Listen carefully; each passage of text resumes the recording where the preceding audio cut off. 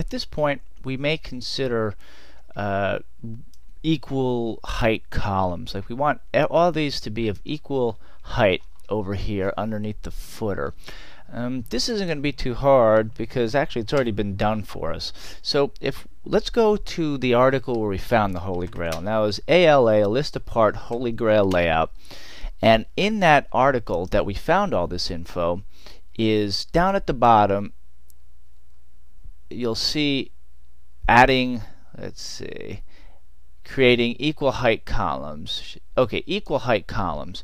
Now this is so easy because literally all we need to do is take the code it has right underneath this section, equal height columns, just copy it and then paste it in our CSS, and I'm going to just put over here creates equal height columns.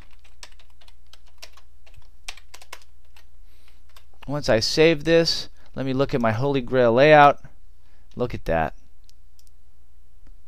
That is pretty slick. With the exception of now our footer lost that padding that it has, or that spacing. So what I'm going to do in this case is I could simply add my margin top to this thing, and I'll add 5 pixels, and that should do the trick.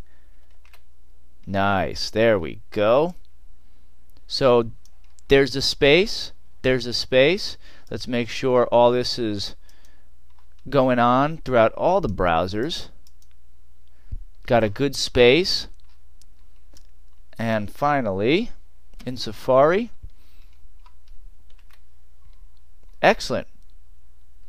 So at this point we want to consider, I'll just say this equal height column thing isn't going to allow you to round the borders down at the bottom because it's an equal height column that are going to be flexible. If you look at the code, really what's happening, it's a negative margin trick where it's pushing basically the padding all the way down at the bottom, and then it's putting the padding just a bit more than what the margin is, and it's always like, so it's like 20,000 pixels down below. So it's just saying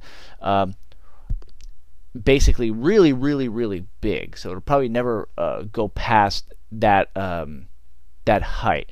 So if you're going to use the equal columns thing, you may want to reconsider your rounding. Now, what I've done online with my other design is I've actually kept a little bit of round. I've implemented the equal heights on this particular version of it. I've implemented the equal height column, but what I've done is I stopped rounding out the corners of my columns here, and I only rounded out the top with the footer, the top footer, I'm sorry, the top header, rounded out the top, and for the footer I rounded out the bottom. And I did that by editing the JavaScript, the rounding corners that actually does it, and here's the code that's rounding those. So whichever way you go, you want to do your design. See, it says 12 pixels top, 12 pixels bottom for the header and the footer. And anyway, whichever way you want to work this is up to you. It's at this point it's a stylistic thing, but just know, you know what, maybe there is a way to round it out, but I don't think there is with using this particular equal heights, equal column height method.